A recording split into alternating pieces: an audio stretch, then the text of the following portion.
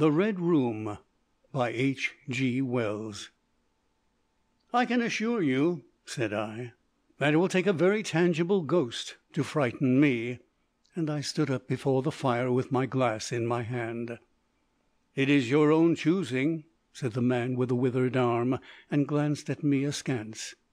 28 years, said I have lived, and never a ghost have I seen as yet." The old woman sat staring hard into the fire, her pale eyes wide open. "Ay," she broke in, "and 28 years you have lived, and never seen the likes of this house, I reckon. There's a many things to see when one's still but 28." She swayed her head slowly from side to side. "A many things to see and sorrow for." I half suspected the old people were trying to enhance the spiritual terrors of their house by their droning insistence.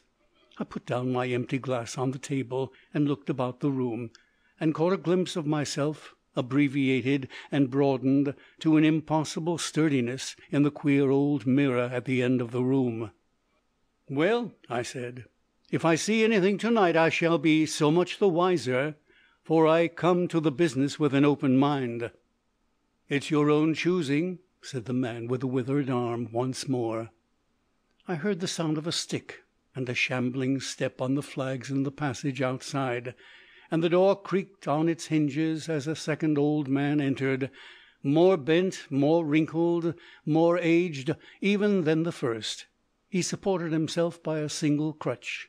His eyes were covered by a shade, and his lower lip, half averted, hung pale and pink from his decaying yellow teeth. He made straight for an armchair on the opposite side of the table, sat down clumsily, and began to cough. The man with the withered arm gave this newcomer a short glance of positive dislike. The old woman took no notice of his arrival, but remained with her eyes fixed steadily on the fire.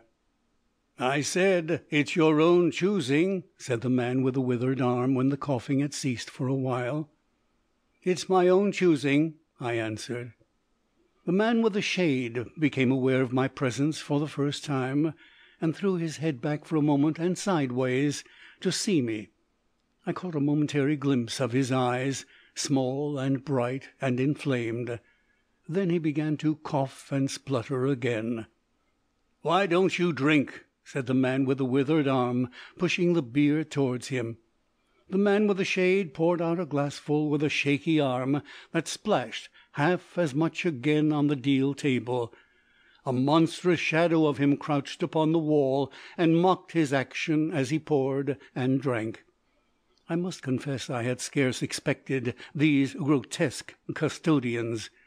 There is, to my mind, something inhuman in senility, something crouching and atavistic. The human qualities seem to drop from old people insensibly day by day. The three of them made me feel uncomfortable, with their gaunt silences, their bent carriage, their evident unfriendliness to me and to one another. "If," said I, "you will show me to this haunted room of yours, I will make myself comfortable there." The old man with the cough jerked his head back so suddenly that it startled me, and shot another glance of his red eyes at me from under the shade, but no one answered me. I waited a minute, glancing from one to the other.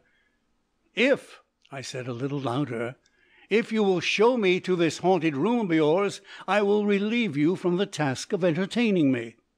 "There's a candle on the slab outside the door," said the man with the withered arm, looking at my feet as he addressed me. "But if you go to the Red Room to night—" "This night of all nights," said the old woman. "You go alone." "Very well," I answered. "And which way do I go?" "You go along the passage for a bit," said he, "until you come to a door, and through that is a spiral staircase, and half way up that is a landing, and another door covered with baize. Go through that and down the long corridor to the end, and the Red Room is on your left, up the steps." "Have I got that right?" I said, and repeated his directions. He corrected me in one particular. "And are you really going?" said the man with the shade, looking at me again for the third time with that queer, unnatural tilting of the face. "This night of all nights," said the old woman. "It is what I came for," I said, and moved towards the door. As I did so, the old man with the shade rose and staggered round the table so as to be closer to the others and to the fire. At the door I turned and looked at them, and saw they were all close together, dark against the firelight, staring at me over their shoulders, with an intent expression on their ancient faces. "Good night," I said, setting the door open. "It's your own choosing," said the man with the withered arm. I left the door wide open until the candle was well alight, and then I shut them in and walked down the chilly, echoing passage. I must confess that the oddness of these three old pensioners in whose charge her ladyship had left the castle, and the deep-toned, old-fashioned furniture of the housekeeper's room in which they foregathered, affected me in spite of my efforts to keep myself at a matter-of-fact phase. They seemed to belong to another age, an older age, an age when things spiritual were different from this of ours, less certain, an age when omens and witches were credible, and ghosts beyond denying. Their very existence was spectral, the cut of their clothing, fashions born in dead brains, the ornaments and conveniences of the room about them were ghostly, the thoughts of vanished men which still haunted rather than participated in the world of to-day. But with an effort I sent such thoughts to the right about. The long draughty subterranean passage was chilly and dusty, and my candle flared and made the shadows cower and quiver. The echoes rang up and down the spiral staircase, and a shadow came sweeping up after me, and one fled before me into the darkness overhead. I came to the landing and stopped there for a moment, listening to a rustling that I fancied I heard, and then, satisfied of the absolute silence, I pushed open the baize-covered door and stood in the corridor. The effect was scarcely what I expected, for the moonlight, coming in by the great window on the grand staircase, picked out everything in vivid black shadow or silvery illumination. Everything was in its place. The house might have been deserted on yesterday instead of 18 months ago. There were candles in the sockets of the sconces, and whatever dust had gathered on the carpets or upon the polished flooring was distributed so evenly as to be invisible in the moonlight. I was about to advance, and stopped abruptly. A bronze group stood upon the landing, hidden from me by the corner of the wall, but its shadow fell with marvellous distinctness upon the white panelling, and gave me the impression of someone crouching to waylay me. I stood rigid for half a minute perhaps. Then, with my hand in the pocket that held my revolver, I advanced, only to discover a Ganymede and eagle glistening in the moonlight. That incident for a time restored my nerve, and a porcelain Chinaman on the buhl table, whose head rocked silently as I passed him, scarcely startled me. The door to the Red Room and the steps up to it were in a shadowy corner. I moved my candle from side to side, in order to see clearly the nature of the recess in which I stood, before opening the door.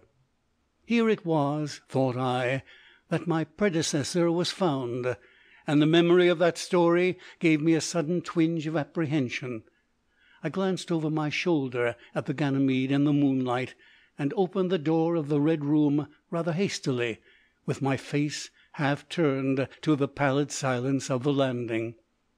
I entered, closed the door behind me at once, turned the key I found in the lock within, and stood with the candle held aloft, surveying the scene of my vigil, the great Red Room of Lorraine Castle, in which the young Duke had died, or rather in which he had begun his dying, for he had opened the door and fallen headlong down the steps I had just ascended.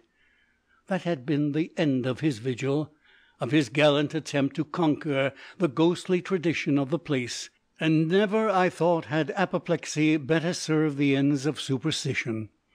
And there were other and older stories that clung to the room, back to the half credible beginning of it all, the tale of a timid wife and the tragic end that came to her husband's jest of frightening her. And looking round that large shadowy room, with its shadowy window bays, its recesses and alcoves, one could well understand the legends that had sprouted in its black corners, its germinating darkness. My candle was a little tongue of light in its vastness, that failed to pierce the opposite end of the room, and left an ocean of mystery and suggestion beyond its island of light. I resolved to make a systematic examination of the place at once, and dispel the fanciful suggestions of its obscurity before they obtained a hold upon me. After satisfying myself of the fastening of the door, I began to walk around the room, peering round each article of furniture, tucking up the valances of the bed, and opening its curtains wide. I pulled up the blinds and examined the fastenings of the several windows before closing the shutters, leant forward and looked up the blackness of the wide chimney, and tapped the dark oak panelling for any secret opening. There were 2 big mirrors in the room, each with a pair of sconces bearing candles, and on the mantel-shelf, too, were more candles in china candlesticks. All these I lit one after the other. The fire was laid, an unexpected consideration from the old housekeeper, and I lit it to keep down any disposition to shiver, and when it was burning well I stood round with my back to it and regarded the room again. I had pulled up a chintz-covered armchair and a table to form a kind of barricade before me, and on this I lay my revolver ready to hand. My precise examination had done me good, but I still found the remoter darkness of the place and its perfect stillness too stimulating for the imagination.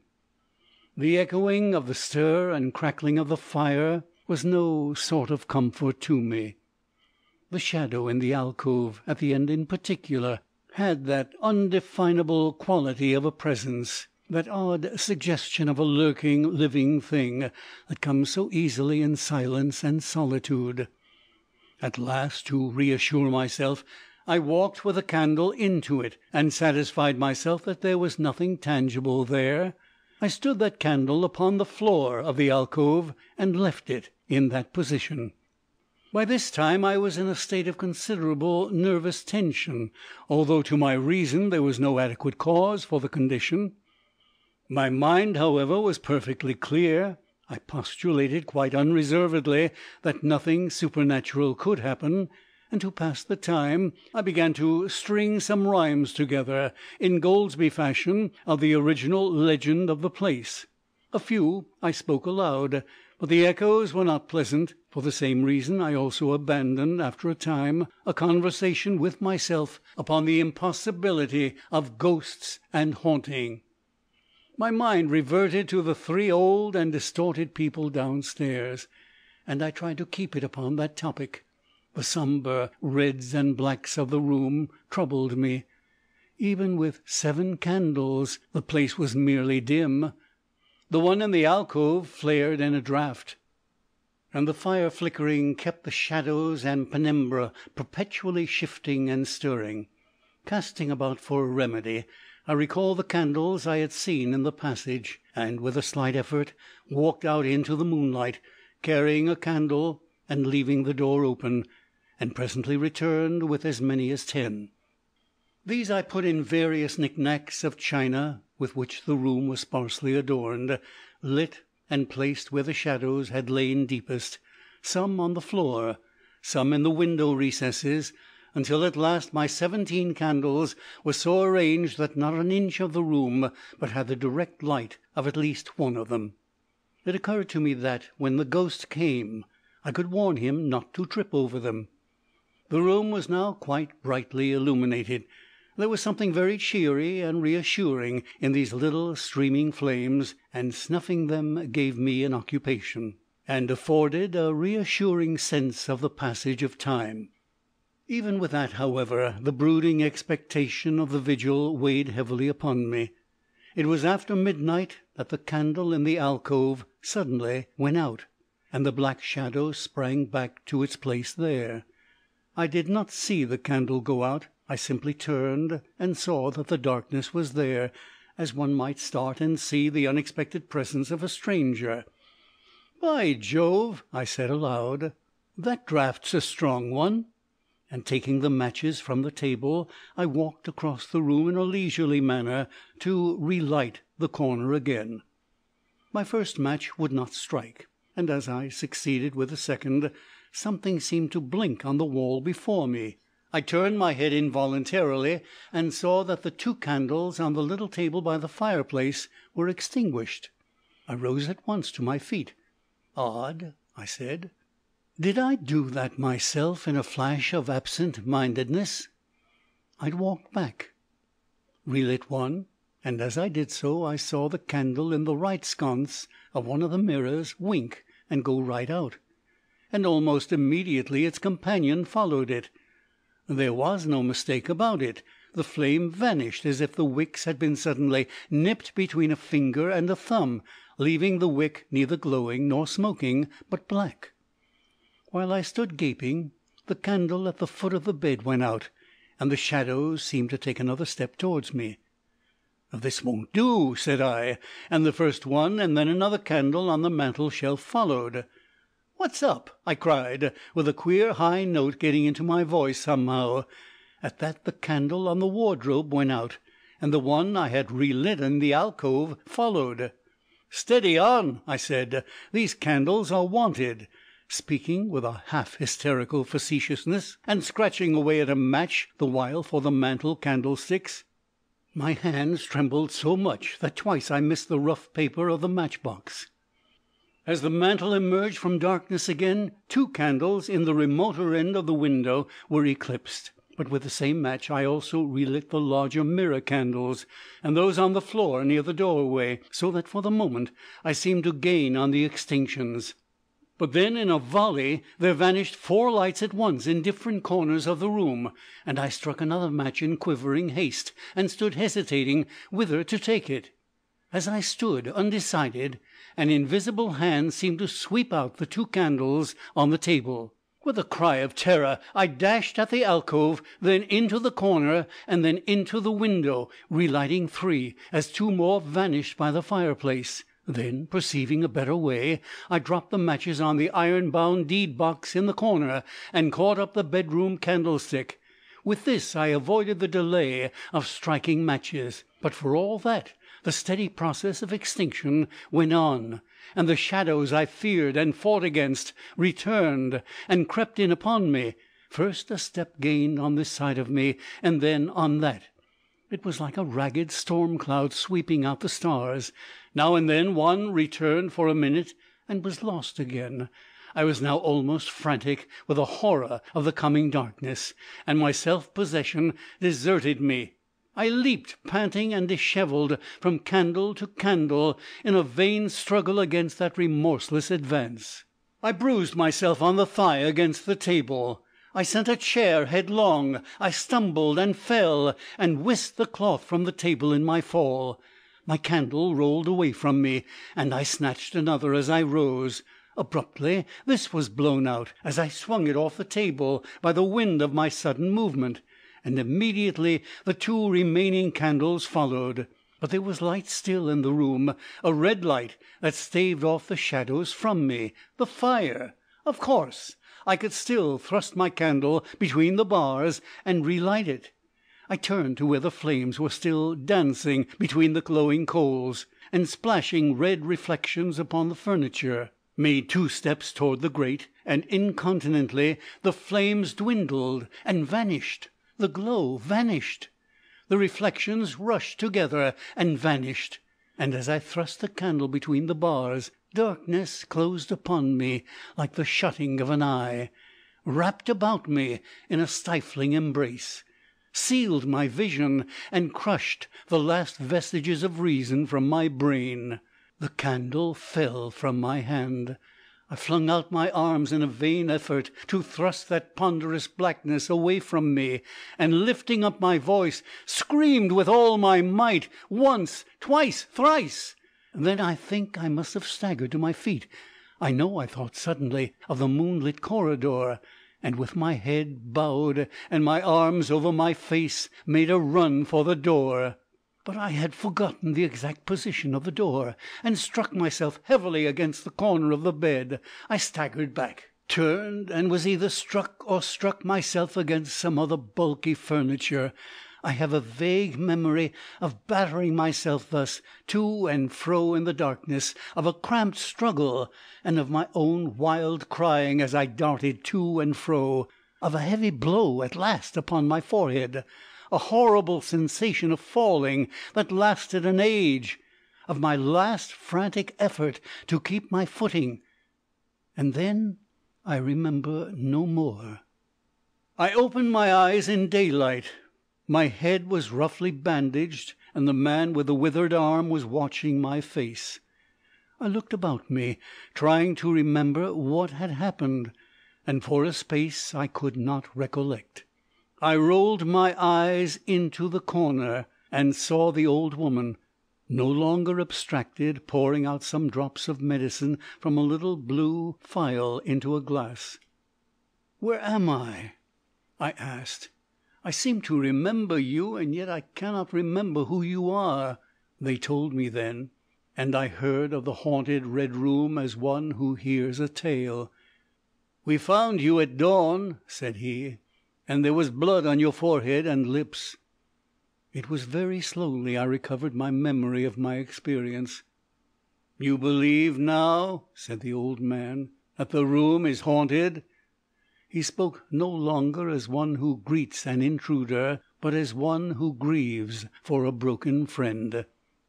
"Yes," said I, "the room is haunted, and you have seen it, and we who have lived here all our lives have never set eyes upon it, because we have never dared. Tell us, is it truly the old earl who—" "No," said I, "it is not." "I told you so," said the old lady with the glass in her hand. "It is his poor young countess who is frightened." "It is not," I said. "There is neither ghost of earl nor ghost of countess in that room. There is no ghost there at all, but worse, far worse." "Well?" they said. "The worst of all the things that haunt poor mortal man," said I, "and that is, in all its nakedness, fear. Fear that will not have light, nor sound, that will not bear with reason, that deafens and darkens and overwhelms. It followed me through the corridor. It fought against me in the room." I stopped abruptly. There was an interval of silence. My hand went up to my bandages. Then the man with the shade sighed and spoke. "That is it," said he. "I knew that was it.